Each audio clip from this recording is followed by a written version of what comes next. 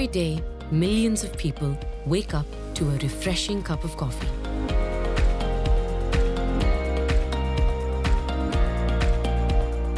Last year alone, around 10 million tons of coffee were produced all over the world. From South America to South Asia and everywhere in between. I sometimes wonder, what would life be like without that refreshing cup of coffee?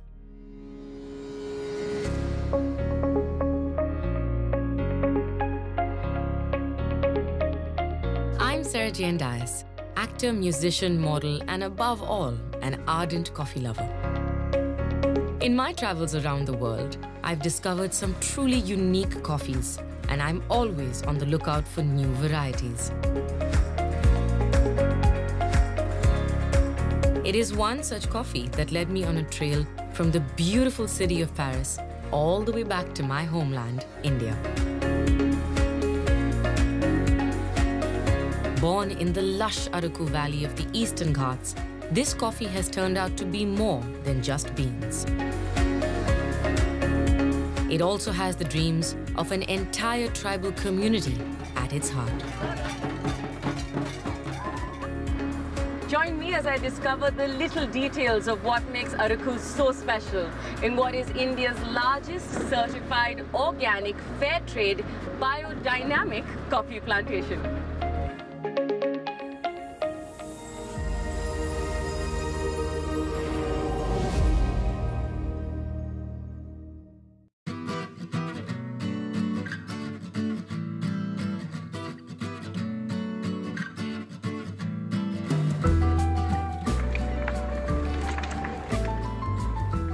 Ah, Paris, the capital of France.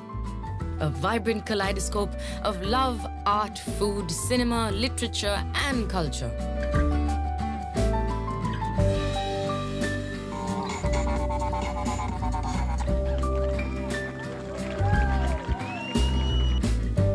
Given the French and their love for the good life, I have found some of the world's finest coffees available right here. And so this is where I begin my coffee trail. My morning coffee ritual literally sets the tone for my day.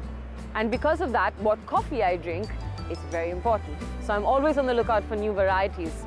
On my last trip to Paris, I discovered a coffee that I absolutely fell in love with. But little did I know that that coffee comes all the way from India. Nestled in the Eastern Ghats of Andhra Pradesh is a little-known valley where our unique coffee comes from. It is so aptly named Araku.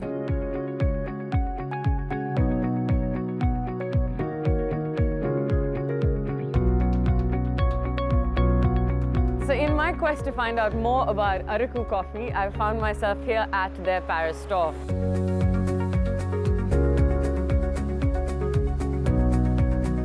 Bonjour Marie. Oh, nice to meet you. Hi. Bienvenue chez Araku. Oh, thank you.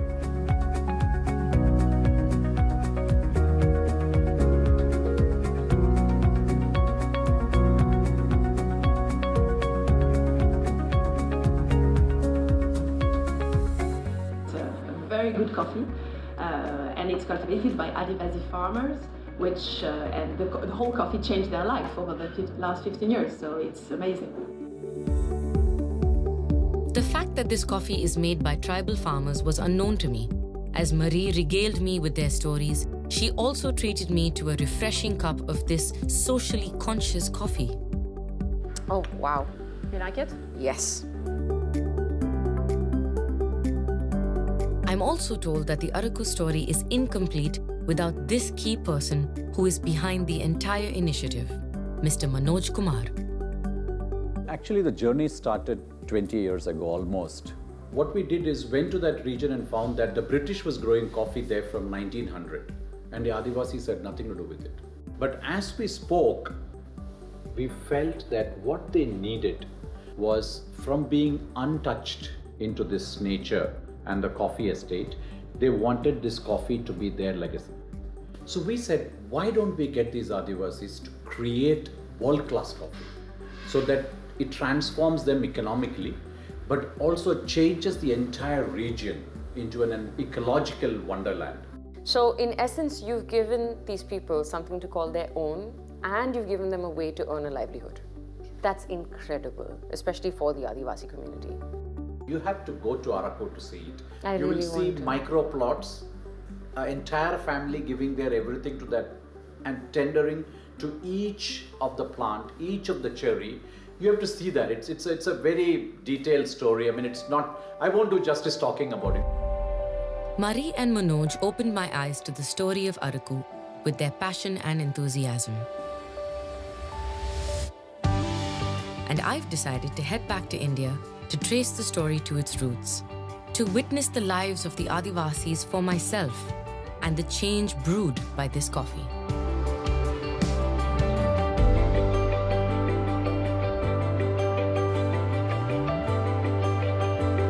The fastest flight from Paris to Mumbai takes about 8 hours.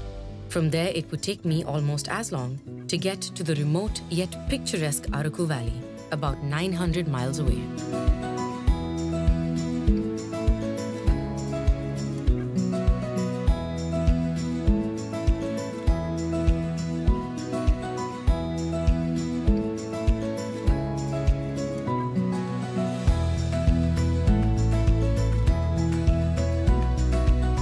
Straddling the Andhra Pradesh and Odisha border, Araku is part of the Eastern Ghats of India and is approximately 1,000 meters above sea level.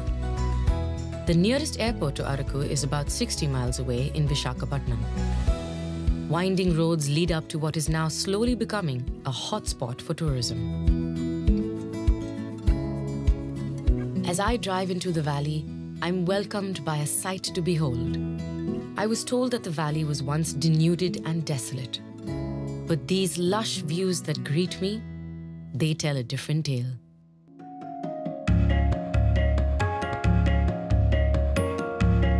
The hills are beautiful, come rain or shine.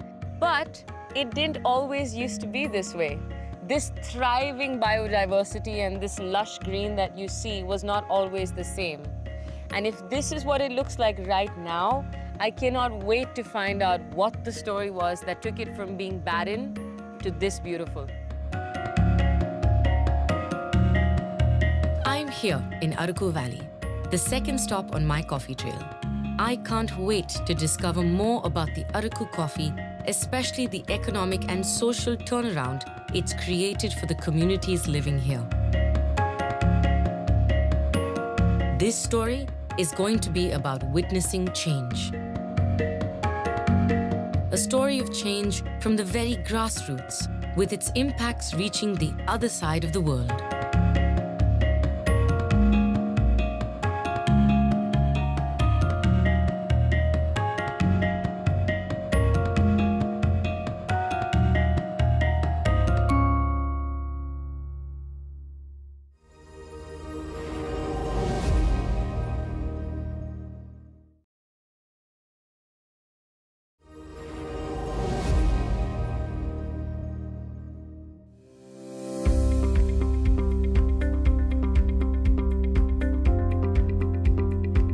I am in the beautiful Araku Valley, and I'm starting another day of my coffee trail with a mission: to go behind the scenes of Araku coffee and see how this socially conscious coffee is grown. I'm inspired to know that this coffee is grown by the tribal farmers, and I'm keen to discover the secrets behind its making.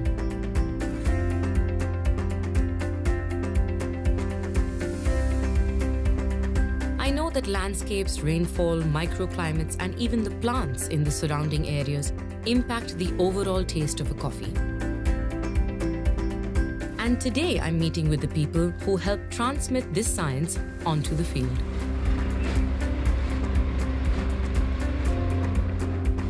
When it comes to the art of coffee growing, David Hogg can be called the guiding light. Hello. How are you?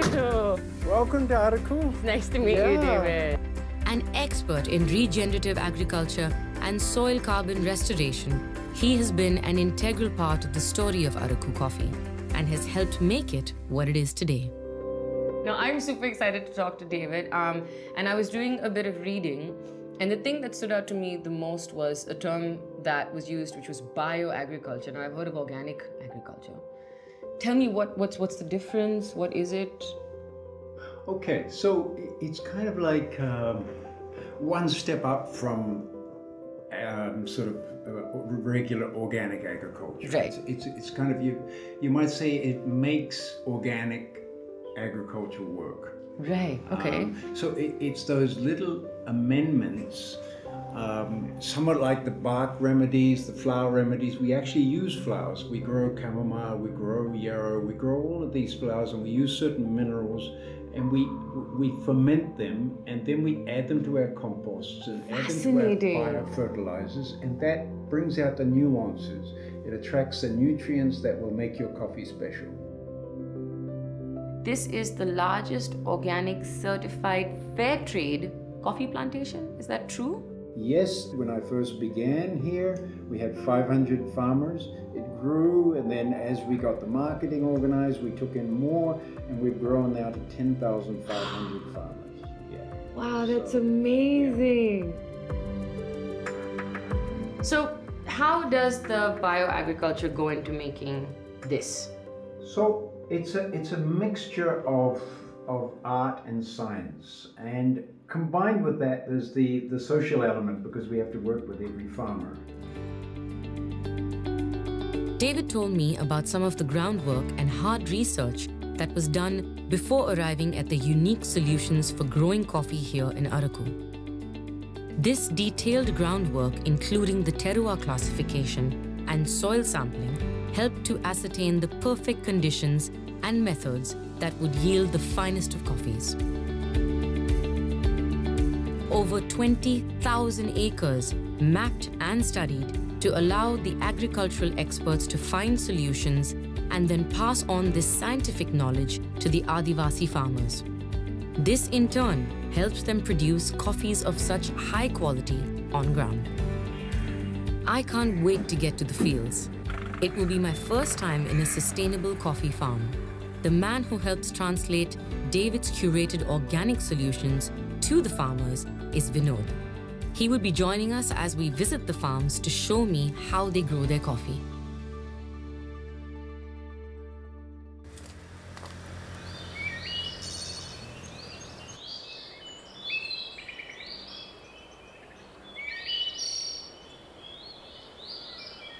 This is incredible. So there's our coffee landscape here.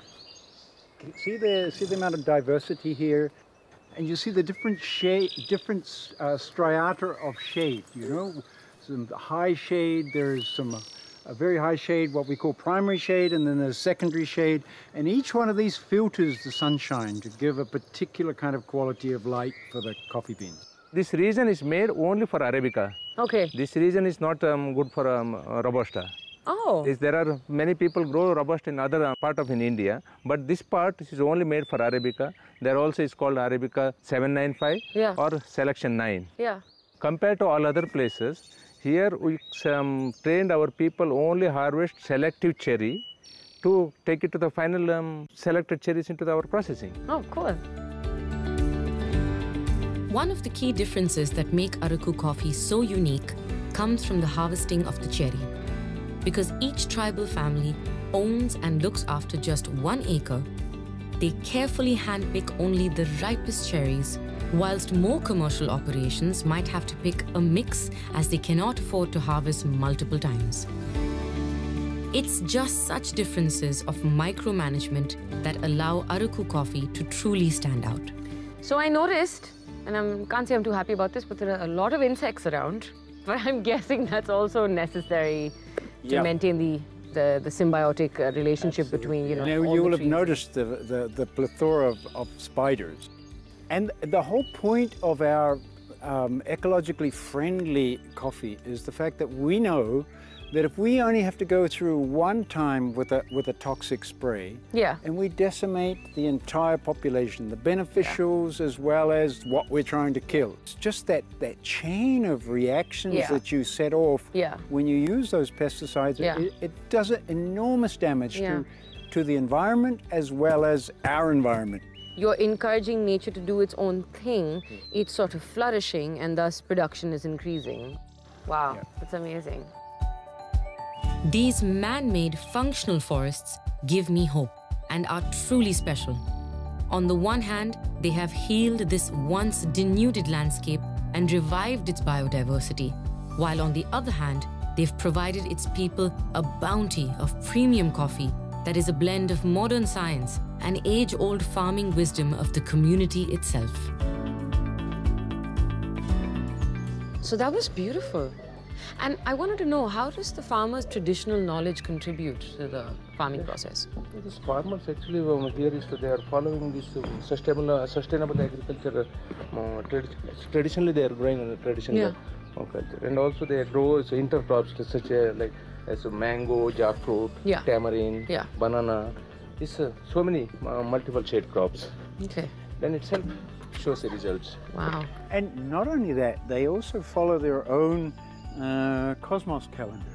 Oh. And that calendar is, part of it, reflects the cosmic rhythms, and every one of them has it in their home. So I can show it to you, and we can describe what it's all about. Yeah. So this is like traditional knowledge made into a modern version so that everyone can follow it. Okay. And just to give you a rundown on the basics of it, all these sort of golden-y period, this is what they call the ascending moon. Yes. When the moon is in a certain phase. Yes. Then this dark phase is the descending moon. Yes. So the activity is like you germinate seeds in this period. Here you would transplant. Anything to do with under the ground, right, with the arrow pointing down, is where we do the activity. So the farmers, they all know that their month is organized according to these rhythms. To the moon. To the moon. And it's astonishing that people forget these things. Yeah. And it's nice that it's still alive. Yeah, and so we recreated this in a modern way, and everyone, they all refer to it, they all have it on their walls, and we made it kind of nice and easy to follow it. And you took them through the calendar and explained what symbol meant what and how, and now they just follow it. Yes, That's and they follow it. That's amazing. So question, where did the original calendar come from? The original thing was actually inspired from India. Okay. Then there was a gentleman called Rudolf Steiner that got hold of it and said, hey, look, this traditional knowledge is the truth. Yes. So he then started using it, then it came back to India, and then we modernized it by putting it into this kind of symbol. We call it the cosmic subsidy. Got it, got it. Walking through the traditional yet sustainable farms, being here in the village, for me, is a peek into an age-old culture. It's amazing to see that this traditional wisdom is still alive today. On my coffee trail, I have witnessed the science behind the growing of this Araku coffee. I have seen the flourishing ecology and a glimpse of its caretakers, the Adivasi farmers. It's now time to delve deeper into their story.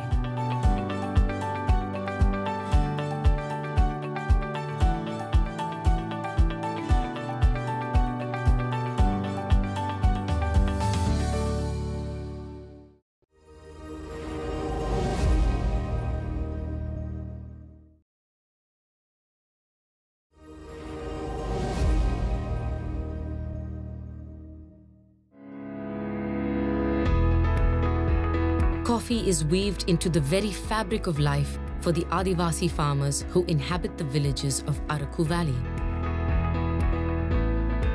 But this was not always so. Trouble started during the English settlement, when the land was transformed into plantations of cash crops that the locals didn't traditionally understand, including coffee. It proved to be unsuccessful, and in the bargain, these communities lost their traditional ways of life and their verdant landscape. That Araku Valley is lush and blooming today is a reminder of those early years before the landscape and its people were subject to destitution. The government returned these lands to their rightful guardians, and it was only around 20 years ago when Naandi Foundation stepped in to help the situation and empower the Adivasi farmers once again.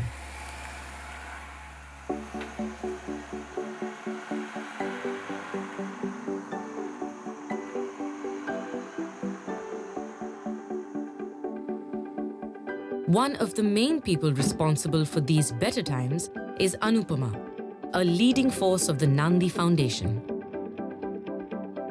Passionately working to not only help more than 12,000 farmers grow world-class coffee, but also empowering them to revive their way of life. So, you'd be surprised to know this, but I've actually had Araku coffee before. Where did you? In Paris, which is how I discovered it for the first time, and that's what brought me here, because I really wanted to come to the heart of where it was made and find out about it. So, I'd love to know more about the process, just what makes it so different and gives it its unique flavor, which it clearly has.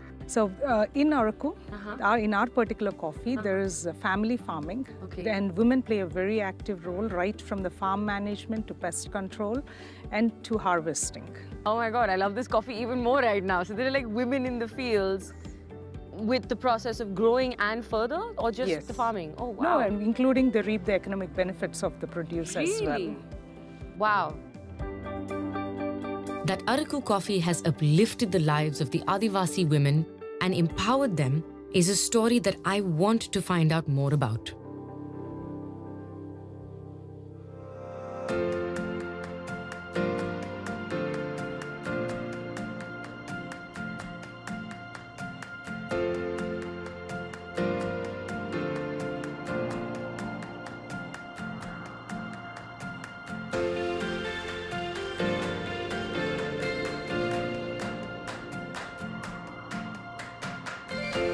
Anupama has already made a plan for me to meet one of the ladies who makes this coffee even more special.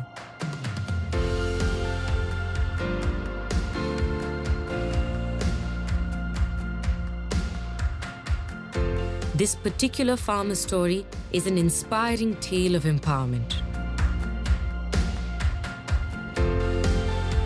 A widowed Adivasi farmer who, against all odds, raised 6 children on her own, all thanks to farming coffee.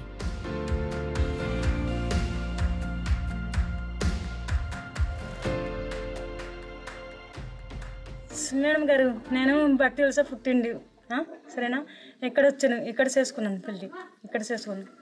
అలాగే మేము అక్కడి నుంచి ఇక్కడ చేసుకున్నాం. అలాగా వేసాం పని చేస్తున్నాం. వేసామంటే పొలాల పని ఇంకా గరువుల పని దుక్కి చేసుకొని బతుకుతున్నాము.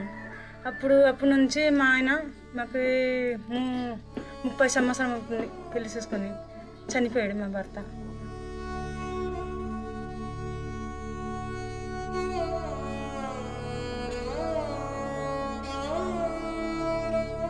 But how did she know how to grow coffee? అంటే మాకు నాంది తరపు నుంచి సర్వేరింగ్ చేశారు సార్. తర్వాత మా ఆయనకి అక్కడ బెంగళూరులో ట్రైనింగ్కి తీసుకెళ్ళారు సార్. ట్రైనింగ్లో తీసుకెళ్ళారు. అప్పటి నుంచి అక్కడ నుంచి నేర్చుకొని అలాంటి పని మేము కూడా చేస్తే బాగా పైకి వస్తాము అనేసి అది మొదలు పెట్టాం sir.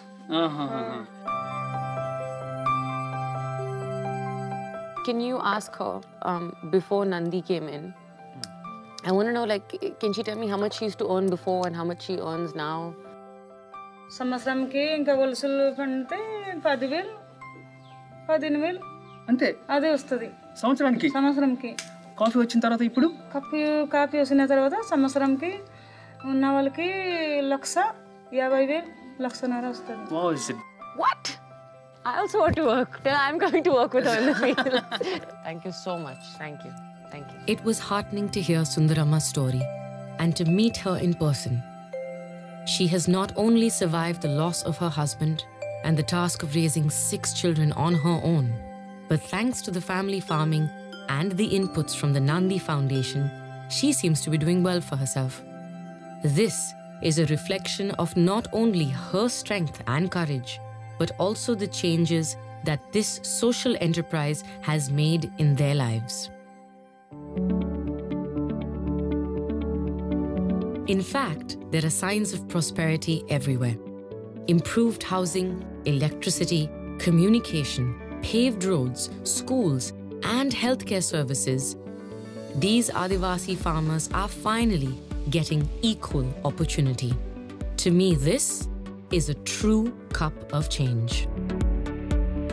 For the people, they have their forests back, their water, their land, and most of all, their culture is beginning to thrive again.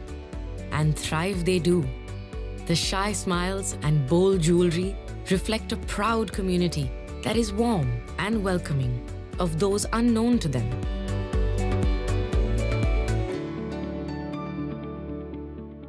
And I am about to sample their hospitality, a legacy dish called the Bungaloo chicken, unique to this area.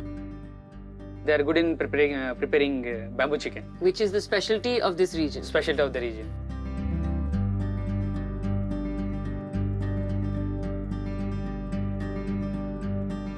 Cooked in a bamboo that is locally available, this experience is a spicy one. But it is also refreshing to see food being prepared so organically. Now I know what you're thinking, but I have actually legit been here for 45 minutes salivating while watching this process happen, and I refuse to leave because I must be the first person who tastes it as soon as it's ready.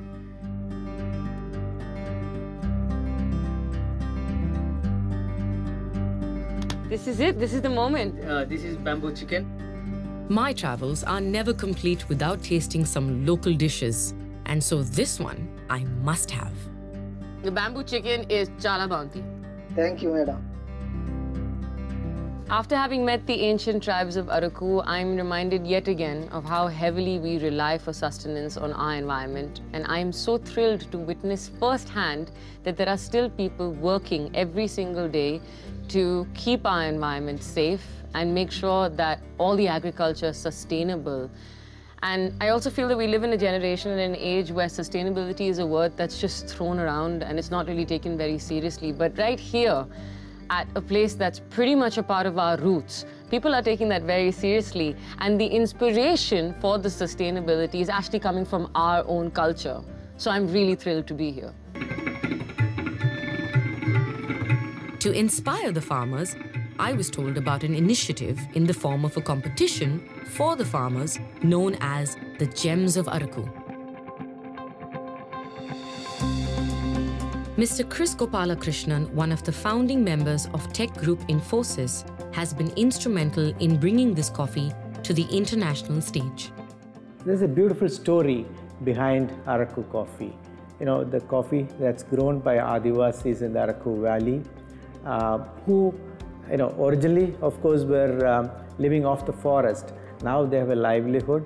Now they have an income stream. Their children are going to school. I think this story resonates with the consumers. So the coffee is, of course, very good quality, but there is a story behind the coffee. The Adivasis were also, you know, rewarded, incentivized, and they are also made to feel proud of what they have been able to achieve. The competition, the Gems of Araku, indeed helps us in actually getting this message across to the Adivasis. And I felt that since the coffee was anyway exported, why don't we make an attempt to create a brand?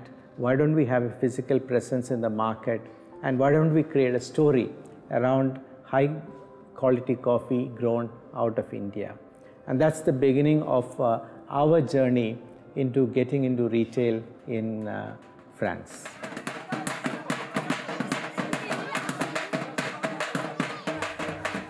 From Paris to Araku, it's been quite a journey of discovery.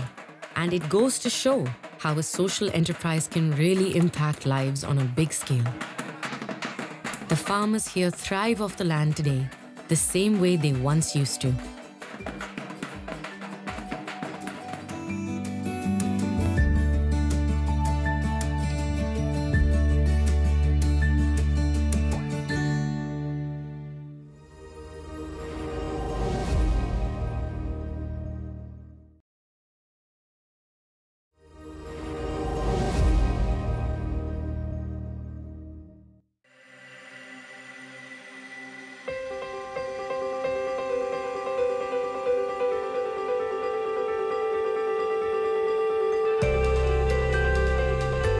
It's day 4 on my journey into Araku Valley.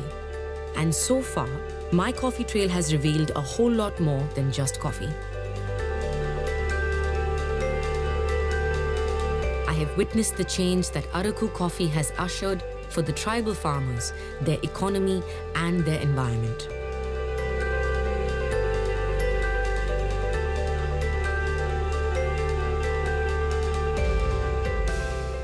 So now that I've seen the beautiful valley of Araku and where the coffee comes from and how it gets made, I'm on my way to the central processing unit where all the magic happens.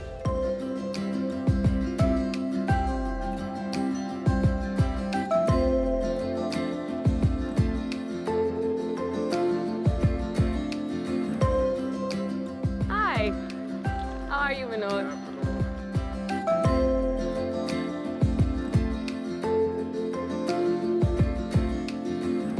Vinod is taking me on a tour of the central processing unit where the final beans of Araku coffee are processed.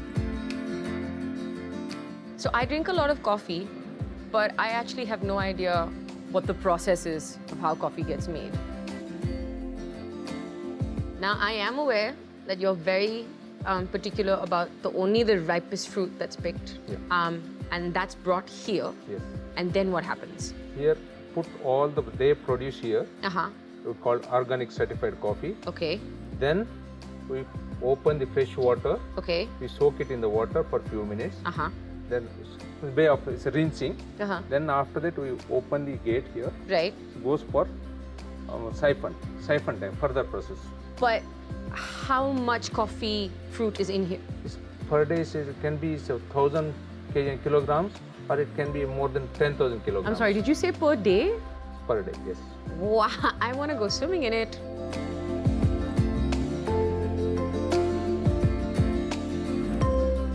After siphoning, this comes for pulping. Pulping part is more important. Okay. It's making separation of seed and skin. Right. When the processed coffee is called pulping, after the pulping, seed comes and through this channel, it goes for fermentation. Okay. And the skin goes other side. We have taken that one for compost making. That all skin is taken it for compost making. Right. And this goes to the field again. So the whole fruit is used basically. Once after the fermentation gets over, we take it through this channel. This goes for washing. Right. There also it's happened. Washing also is happened with the natural water. Okay. Natural fresh water. Then after that we taking it for drying. We call raised beds. Right. So it will get the air from the natural air from the bottom, as also it takes the air from the breathing from the top side. Okay. So evenly drying is more important. Then after the drying only it goes for roasting. And then the tasting. Then only you can figure it out the taste.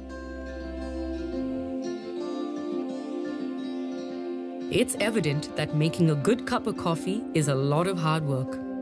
To churn out a coffee of international standards, the smallest detail counts.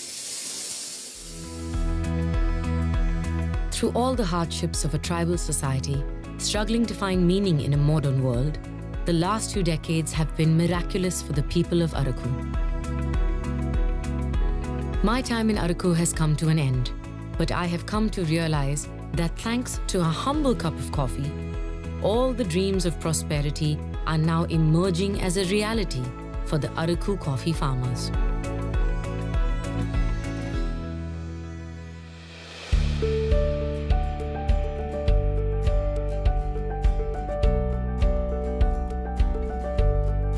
I'm back in Mumbai and I have the opportunity to interview another illustrious figure. This man is a stalwart, famous for the Mahindra automobiles industry. I am interviewing Mr. Anant Mahindra himself, and I cannot begin to explain how privileged and how honored I feel. Mr. Anant Mahindra is also on the board of trustees for Araku Coffee.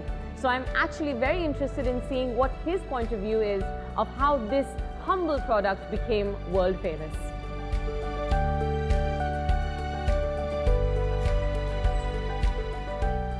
Mr. Mahindra, my name is Sarah Jane. Pleasure to meet you. Pleasure to meet you. Thank you for taking the time. My honor. So, Mr. Mahindra, I've been to Araku myself and I've met with the farmers and I've witnessed firsthand this product becoming what it is as something that is produced in the remotest part of the country to this wonderful finished product that is now world famous. Tell me, how did you get involved?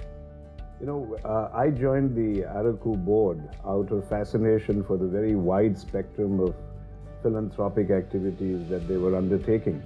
But the one that intrigued me was their effort to help Adivasi farmers in the Araku Valley move out of subsistence farming. But while doing that, they had built one of the finest coffees in the world. So in one of my brainstormings with the board and with Manoj Kumar, the dynamic CEO of Naandi, we were talking about what to do next with Araku. And what struck me was that Araku had the potential to become a global brand. So I remember a very interesting, breezy brainstorming session once where I said, look, why don't we turn this into a social enterprise? Right. And the reason I made that suggestion was because I truly believe that the future of philanthropy is not in writing checks. It is really in building social enterprises which are sustainable, a kind of shared value concept. And that's what we set out to do with Araku, and as you know, the rest is history. Yes. But tell me, so did they, in the actual product, was there a demand for some kind of coffee like this? And is that why the coffee was so interesting to you? You know, when you go out to deliver the best in the world of anything, yes, there's no shortage of demand. Yes. The best brands in the world are nothing but an accumulation of stories, yes, as I've said very often. Yeah. And Araku had a wonderful story. Yeah. So when you drink that coffee, yeah, we are not asking you to compromise on your requirements for good taste. Yes. But when you sip it, yeah, there's an extra something you get. Yeah, wonderful, wonderful. Thank you so much for your time. Thank you. Thank you. My journey has come full circle because I'm now going to head back to Paris. And having traced the journey of Araku from bean to cup, I fully understand why this bean is part of such a powerful cup of change. I'm back in Paris, but my coffee trail isn't entirely complete. I was yet to see how the green beans sent from the hills of Araku transform into a coffee powder of international reputation. I'm here to meet with a master roaster who would explain the final transformation of the bean, the final alchemy that brings out the flavors that make it a truly world-class coffee. Hi, how are you?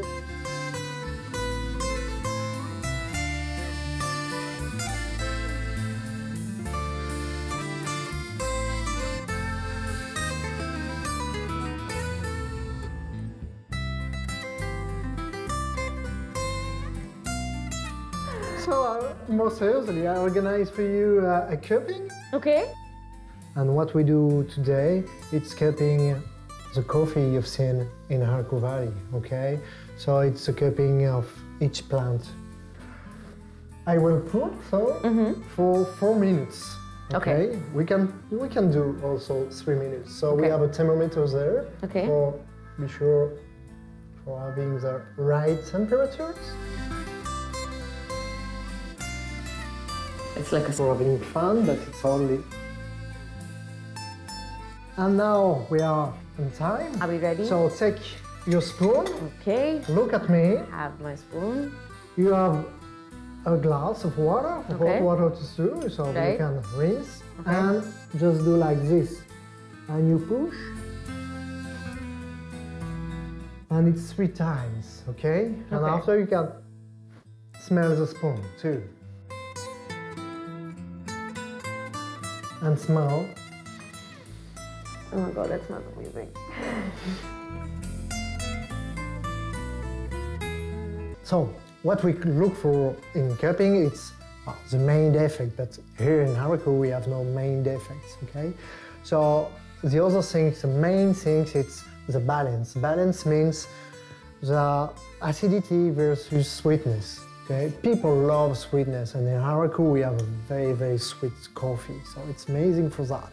But sweetness without acidity doesn't exist, and acidity without sweetness it's very hard, doesn't exist. Here goes. Yeah. Come on. Okay, I show you again. Yeah. Okay. Okay? Cool. And you know, because it's a... Yeah. Yeah, better. Awesome. So what we do in Araku, it's for each kind of terroir, we have a different coffee. And so my job is to understand the quality, to improve the quality, okay, but to blend all the coffee that come from different plots. Got it. Okay. Okay. So it's a big mix of different plots, but based on terroir, on climates. Okay. So what we call microclimates. Okay. So it's amazing. And I'm also really grateful to have been able to witness Araku coffee go from its humble origins back home to becoming one of the finest coffees in the world, and witnessing this, the final transformation process, when you get to smell all the aromas and find all the little nuances in the tastes. And I have to say that this definitely lives up to my first-hand experience of a cup of change. So thank you again. Merci beaucoup.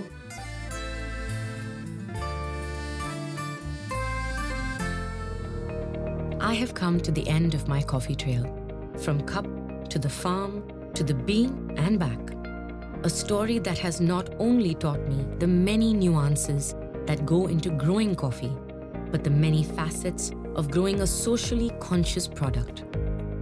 The landscape, the flavors, the culture, the passion of its people, and the solid support of the socially conscious industrialists, all coming together to make a coffee so strong and so powerful that it, in return, has helped bring change and the betterment of the families of Araku Valley. When you have a chance, try a cup of Araku. It'll definitely become your new favorite. For me, this journey's been a humbling one. I've kind of gone full circle. And it's been a really rewarding experience for me because I've had a chance to meet the wonderful people behind this coffee. A coffee that has managed to single-handedly change the lives of an entire community and the environment in which they live. And coffee connoisseurs around the world will agree that this is a refreshingly different coffee that is a cup of change from India to the world.